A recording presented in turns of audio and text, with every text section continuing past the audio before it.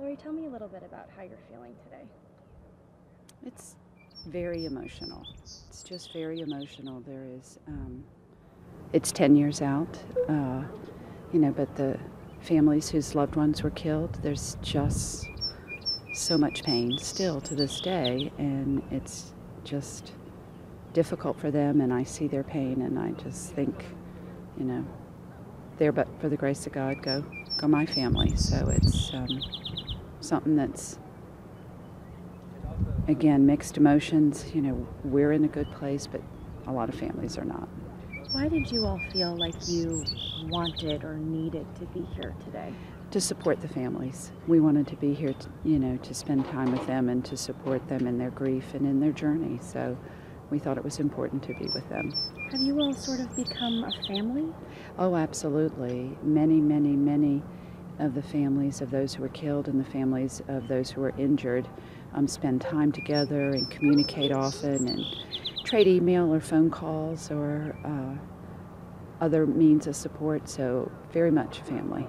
Yesterday for the run, there was about 16,000 people. It was amazing. And they're expecting about 10,000 people for the ceremonies today. What is it like for you all to see so many people who have decided that they needed to be here? The support from strangers and family and friends and community has been amazing in the immediate aftermath and through all these many years.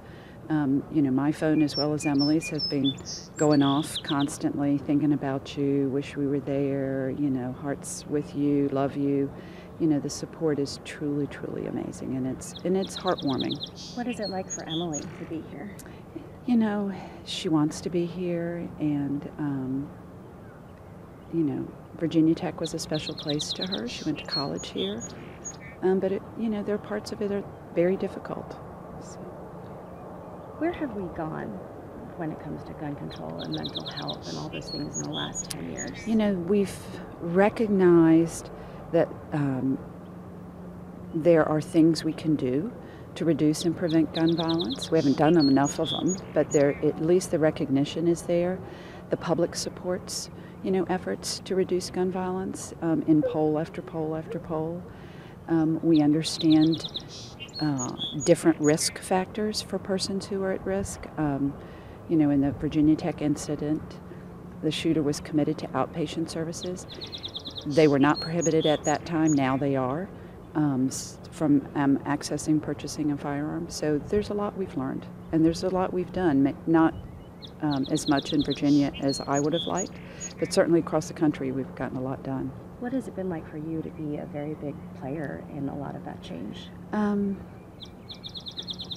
I've said from the beginning, and I could say it today, I've just witnessed far too much pain, from families whose loved ones were shot and killed. And I'll do anything I can to, save other families from that pain. It's all about moving forward and preventing future gun violence, and I think we can do more. Where do we go from here? What's left to be done? We have a number of available tools that we can give to family members. One of them is, there's family members whose loved ones might be in crisis. They might not rise to the level of an adjudication and a commitment, but they're certainly suffering and at risk of self-harm. In a lot of cases, suicide is on the rise, but suicide by firearm is on the rise in Virginia. So we want to give family members those tools to help them in those times of crisis, i.e. separate their loved one from their firearm. It's called a protective order, gun violence protective order. Some people call it a crisis protective order. It's a temporary ban on firearms for people in crisis so that they don't self-harm or harm to others. Anything else that I missed that you want to add? No, I don't think so. Okay. I'm going to stand there for just a moment. Get a couple quick shots of us just chatting.